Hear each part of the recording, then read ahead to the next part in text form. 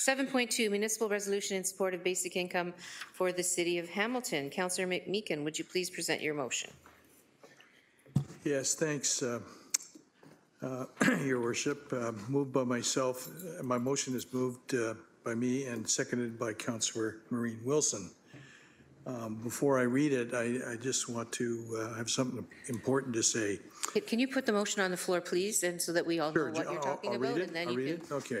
I'll read it. Whereas the City of Hamilton recognizes the social and economic challenges faced by its residents that have a detrimental impact on the determinants of health, including income inequality, poverty, inadequate housing, and precarious employment. Whereas it is the responsibility of the City of Hamilton to strive for the well-being and prosperity of all its residents, which includes ensuring access to basic needs and opportunities to improve health. Whereas through addressing poverty and improving access to health care, a guaranteed livable basic income can potentially reduce health care costs, enabling people to afford preventive care and timely treatments while preventing more costly health care interventions, leading to better overall population health. Whereas the basic income program was tested in Hamilton during the Ontario Basic Income Pilot, you'll remember that, Your Worship, between 2017 and 2019, and more than 1,000 local residents reported positive outcomes, including the alleviation of food and housing insecurity, improved physical and mental health, financial stability, social equity, and greater connection to the labor market. Whereas the Federal Budget Office, upon reviewing the concept of a national guaranteed basic income program, determined it could, if properly set out, be a major economic driver to the Canadian economy. And whereas the basic income program can complement and enhance existing social support systems, ensuring a comprehensive and inclusive approach to addressing the needs of Hamilton residents, including persons with disability, and aligns and complements the City of Hamilton's Community Safety and Wellbeing Plan. Therefore, be it resolved that the City of Hamilton supports the concept of a guaranteed livable basic income to combat poverty, income inequality, and economic insecurity within our community, and supports the continued advocacy of the basic income Hamilton Working Group under the auspices of the Hamilton Roundtable for Poverty Reduction to share research and the unique experiences of local residents who participated in the Ontario Basic Income Pilot Project. That the city, further, that the city calls upon the provincial and federal governments to collaborate, it's a good word these days, to implement a national guaranteed livable basic income program. Further, that Hamilton City Council directs the Office of the Mayor to write a letter to the Prime Minister, local members of Parliament and the Senate, the Premier of Ontario, local members of the Legislative Assembly of Ontario, calling on these orders of government to work collaboratively towards implementing a national guaranteed livable basic income to eradicate poverty and hopefully homelessness, and ensure everyone has sufficient income to meet their basic needs. And that the City of Hamilton encourages other municipalities across the province and the country to join in advocating for a guaranteed livable basic income as a key policy tool in the fight against poverty and inequality. And to this end, Hamilton City Council will advocate through its representatives at the Association of Municipalities of Ontario and the Canadian Federation of Municipalities for guaranteed livable basic income resolutions at meetings of these organizations. And now you can speak to your resolution if you so desire, Councillor McMeekin. Thanks so much. Thank you. Well, before I speak, I have something important to say.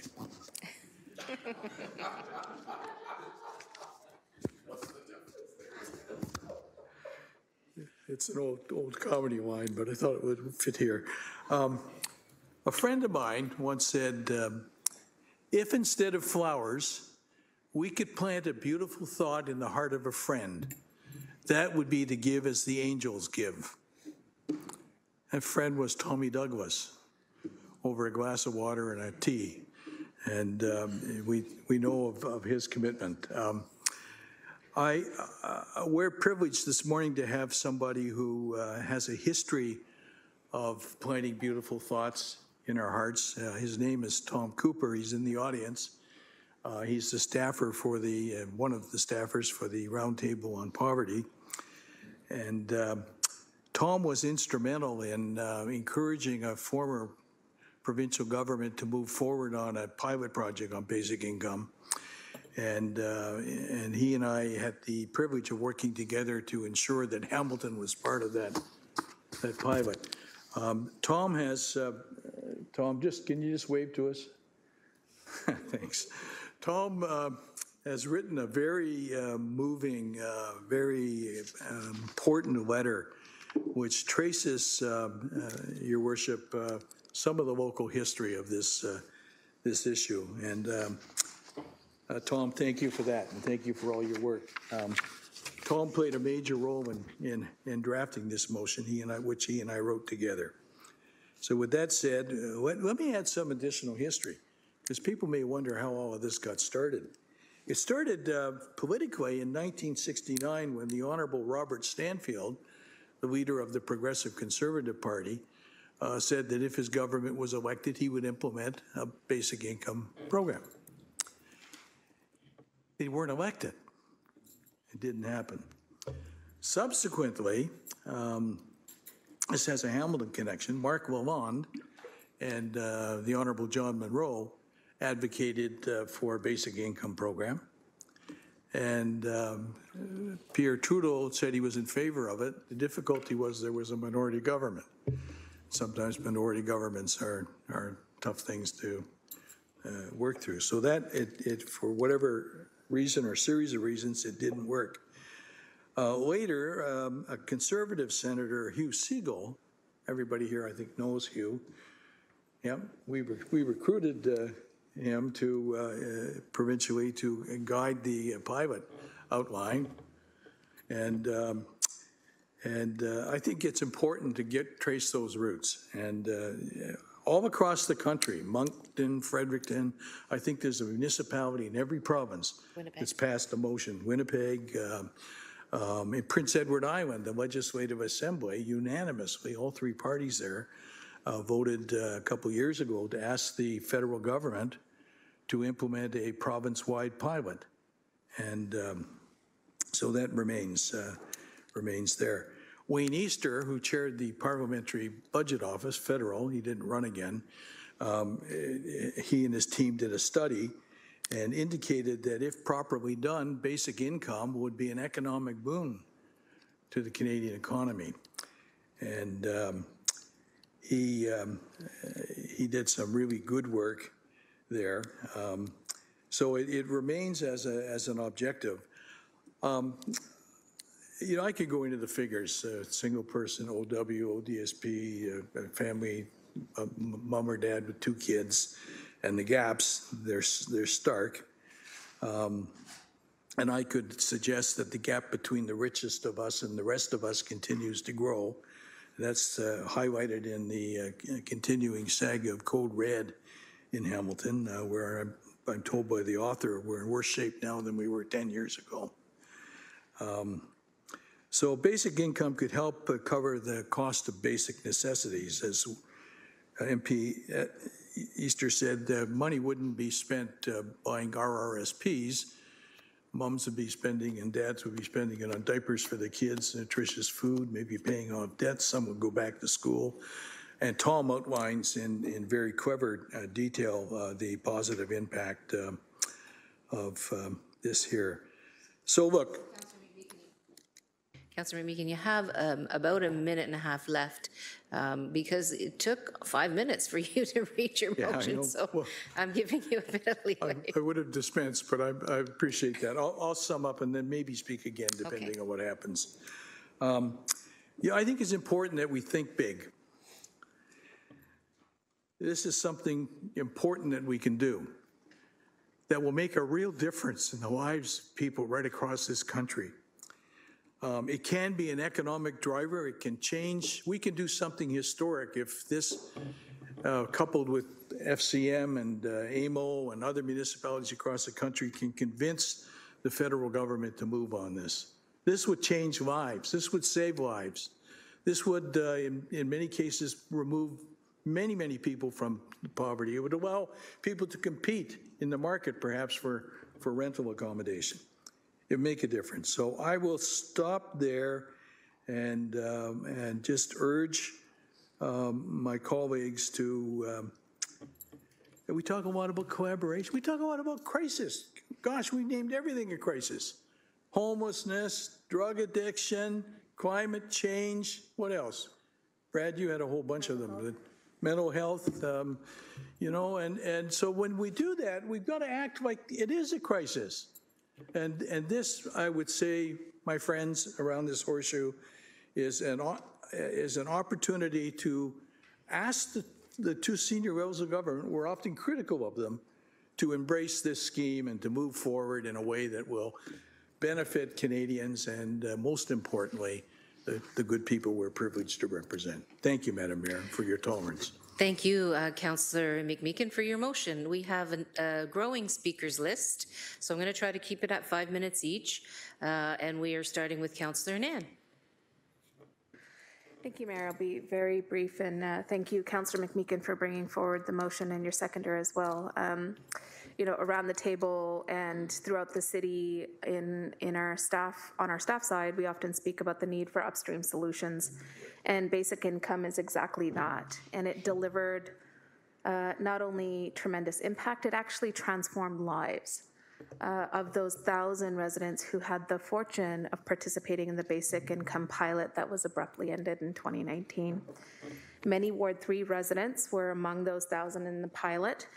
And when it abruptly ended, it created an irresponsible tailspin for many of those who participated, and I would say was incredibly harmful. It was systematic harm imposed on the participants of the program, and that is a tremendous shame. So I'm happy to support the call for this collaborative action coming particularly from the councillor, and also specifically around asking for collaboration from higher levels of government to put in place a basic income program to help transform lives and actually enable us to have communities where our residents are thriving. And that's fundamentally a priority for this council, and very much a priority for us to live into the motto of our municipality. So happy to support. Thank you. Thank you, Councillor Nan. Councillor Maureen Wilson, please. Thank you, Chair. If I could ask through you if GM Burden is in attendance, virtually or otherwise. I don't see GM Burden on our list up. Oh, yes, she is. GM Burden, are you available? There you are. Yes, she is. Thank you. To my colleagues, in March of this year, we received a special presentation from Mr. Steve Pomeroy in advance of us moving to affirm our housing investment sustainability roadmap. And it was during that presentation, and I'm seeking clarification, or confirmation rather, from GM Burden, where Mr. Pomeroy pointed to what would appear to be an anomaly in affordability and core housing need. And he looked at 2021 census data. And that data suggested a substantial improvement in renter core housing need. In Hamilton, a decline of just over 2,000 households. It was a statistical aberration and remains a statistical aberration, but it was deliberate as a consequence of a decision made by our federal government. So through the chair to GM Burden, I was wondering if you could remind us of the reason behind that aberration and how it does speak to the potential of and the relationship between income and housing policy. Please and thank you. Thank you. GM Burden, please. Thank you. Angie Burden, General Manager of Healthy and Safe Communities. Through you, Mayor, to the councillor. what you are saying is correct in that many individuals were receiving CERB. And to be frank, I can't remember the exact acronym of CERB, but the federal benefit for individuals who were not able to be working during the pandemic. And it functioned almost like a basic income pilot in that it was time limited, distributed for a while, and then rescinded. And it is, in fact, that anomaly that Councillor Wilson is referencing, that where the need for core housing or those individuals in core housing need decreased, and it has been attributed now to the receipt of the CERB. So does lend support for basic income. Thank you. Thank you, Councillor Wilson. Thank you. I really appreciate that confirmation because it is not a ideological framing. It's a fact that income policy is housing policy. And on the further to facts, if I could kindly read for my colleagues and anyone attending something from Statistics Canada. Over the first 3 quarters of 2020, disposable income for the lowest income households increased 36.8%, more than for any other households. And at the same time, the youngest households recorded the largest gain in their net worth, 9.8% increase. These changes were driven by unprecedented increases in transfers to households, as the value of government COVID-19 support measures exceeded losses in wages and salaries and self-employment income. As the pandemic unfolded in Canada, households experienced extraordinary changes in their economic well-being. I'm reading this again to underscore that there is a role for government, that this aberration should become the norm because the evidence is clear in that it provided a platform with beneath which people did not fall. And to that point, if I could, Hugh Segal, former senator, now retired, former principal secretary to a Conservative Prime Minister of Canada, and in my opinion, a great Canadian. He wrote this book called Bootstraps Need Boots, One Tory's Lonely Fight to End Poverty in Canada, in which he is asked, why would a Conservative support historically and continuously a guaranteed income? And he said, because it just makes sense on every pillar, economically, socially, and otherwise. And if I could read just a reminder that the Government of Ontario decided to launch a 3-year pilot project in Thunder Bay, Hamilton, and Lindsay, following many of the recommendations that came from his discussion paper. Participant recruitment began in the spring of 2017. Sadly, even though 4,000 people had been recruited, the entire effort was cancelled in July 2018 by the newly elected Progressive Conservatives.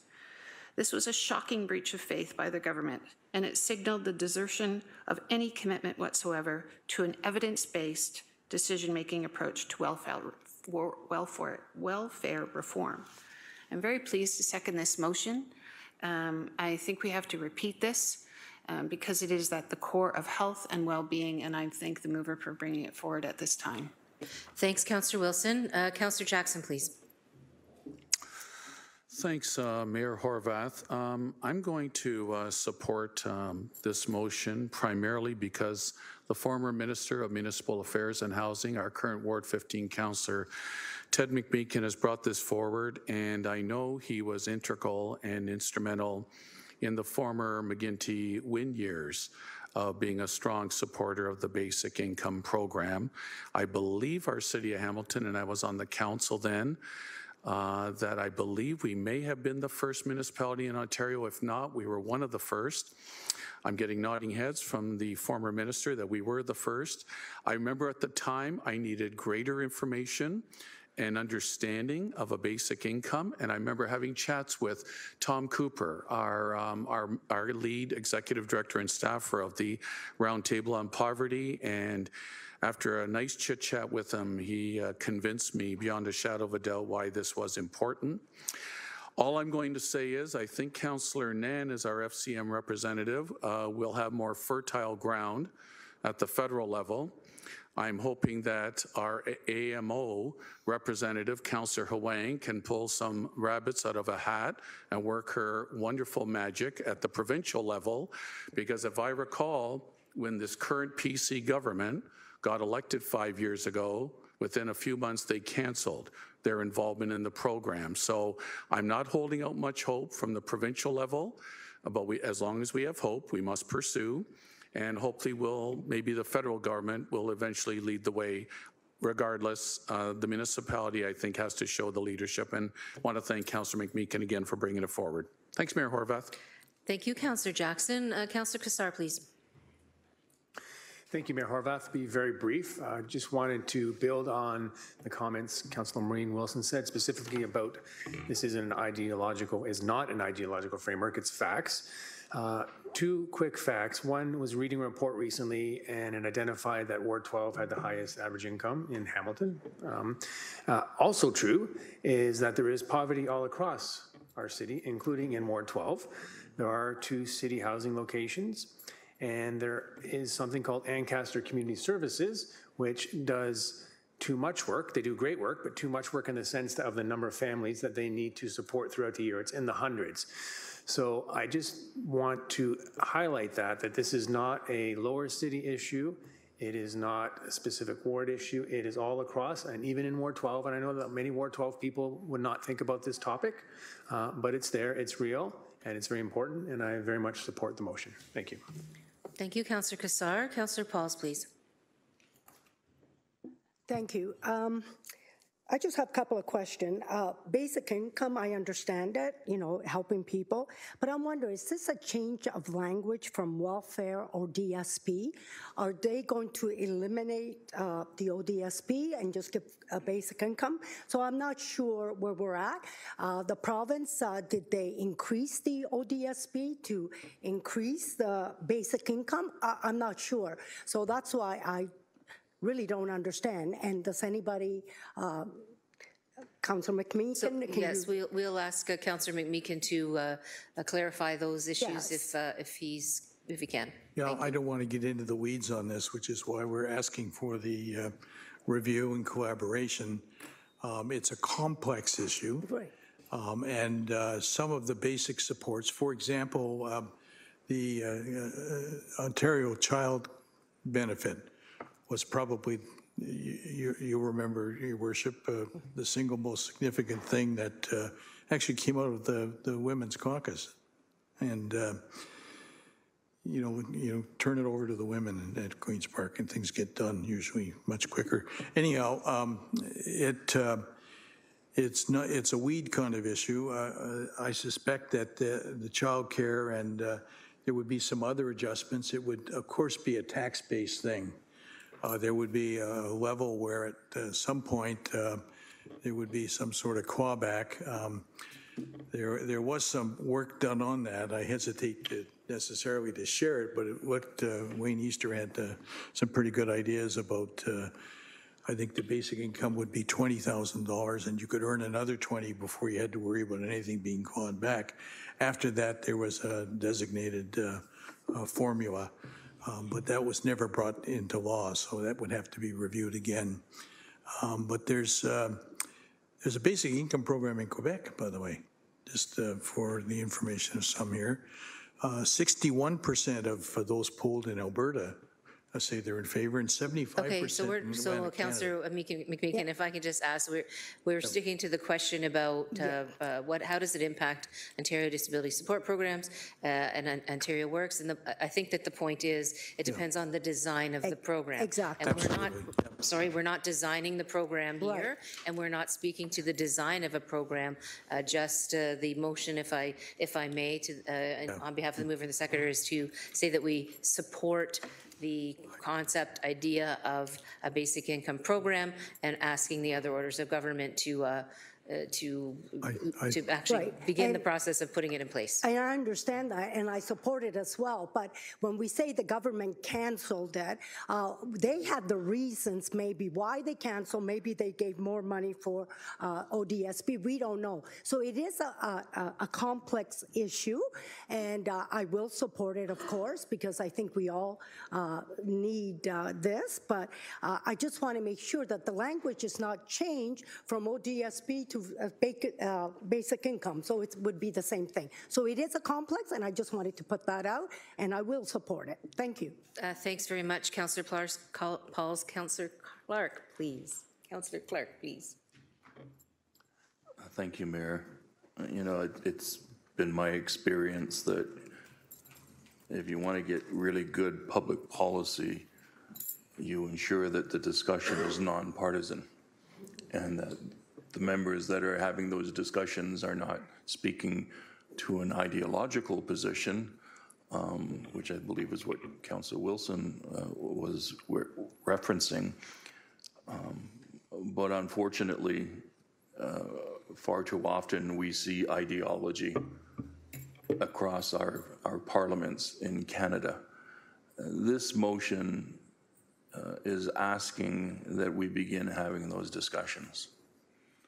And my hope would be that we could rise above the partisan differences of the political parties and stop trying to gain favor by throwing opposing parties under the bus because it suits us. Rather, let's begin the discussion in terms of Order, please. Go ahead, Councillor Clark. I did listen, Councillor, when you spoke. It's important that we begin this discussion.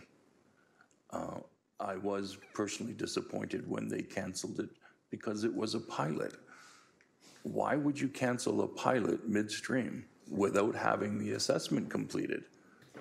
That made no sense to me, and to this day, it still makes no sense to me. But what municipalities who are signing on to motions I almost call him Minister, Councillor McMeekin is proposing is that we begin those discussions. We start having those discussions. How are we going to create a system, and not just in a couple of provinces, but across the country that provides that type of basic income? I don't know how it would roll out in a province with all the different programs that we have in different provinces, but if we don't begin having that discussion, we will never know.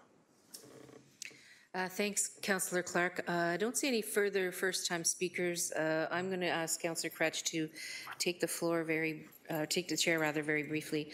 I want to say, first of all, following on this conversation about, about partisanship and ideology, I believe that our job here at the municipal level is to lead with idealism, not ideology, is to lead with what we can do together, not what our differences are. And I think that serves our public better than anything, because I think we would all agree that lots of people don't have any particular political bent or belief, but what they want is a city that they can be proud of, that they can find joy in, that they have their needs met and their services provided, and that leads with respect and thoughtfulness. And so I would say that kind of overall.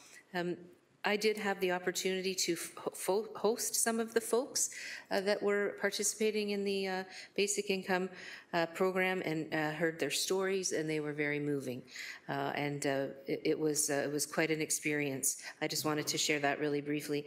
It's earlier this week, I was touring a local program, a men's housing program, in fact, the YMCA. And they shared with me a story of the impact of some funding that they received. I'm not sure if folks understand how the program works over there, but these are basically very small men's units. So they're permanent housing, they're men's units, but there are no real services provided at the men's residence. During COVID, they received a grant from Trillium, I believe, to provide at least some basic meals, right, so that people could be fed.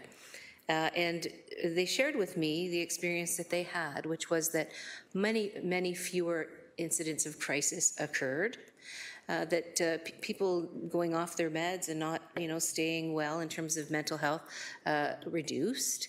And this is something that they observed, just from that very small amount of funding that they received to provide some basic needs, and particularly for food security. And when we had the conversation, there was an acknowledgement of the fact that food security or food insecurity actually leads significantly or contributes significantly to mental health instability and crisis. And so when we think about these issues, they're all tied together, and a basic income is something that would provide people with an opportunity to have their basic needs met, which is why it's called basic income.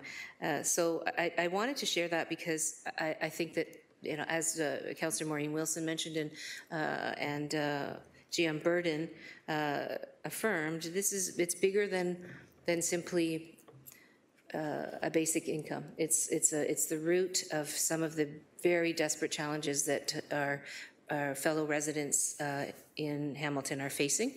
And as we've often said, on any one of those topics, as Councillor Clark brought forward the emergency resolution, these things are interdependent, and there's something that we need other orders of government to help us with. And I think this motion, I want to thank the mover and seconder for bringing it forward, is a way of starting to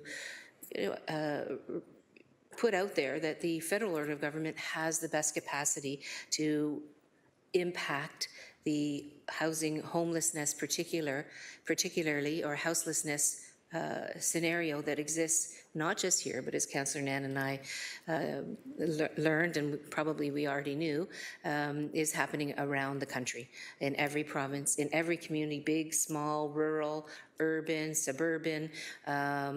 This is absolutely a national crisis, and I think this motion reminds the federal government that they have a role to play here, and I appreciate it. Thanks so much. Councillor Kretsch? Please take the chair back. Yes, thank you. Councillor McMeekin for a second time, please. Thanks very much, Your Worship. I want to thank everyone who has spoken to this, and my seconder in particular for her wise counsel through this and advice. In case anybody missed it, I started with Tommy Douglas. I went to Robert Stanfield and the senator, and then I finished with the local connection with John Monroe and Milan to highlight the hopefulness around nonpartisan view. And I completely agree with Councillor Clark when he suggested that's the way to go, and it is indeed. In fact, it's the only way to go if we're going to get it done. The one concern I did have that Councillor Pauls raised it, well, the government must have had a good reason to, they didn't have a good reason. In fact, they promised in the campaign they'd see it through to its fulfillment in order to have an accurate evaluation of what the program could benefit. So with that, thank you to all. I'm hoping this passes with overwhelming support, and that our two wonderful reps at AMO and FCM will continue, as they always do, to advocate strongly for everyone they represent, but particularly those who are vulnerable in our community. Thank you, Your Worship. Thanks, Councillor McMeekin. Seeing no further speakers to this item, I'll now call for the vote.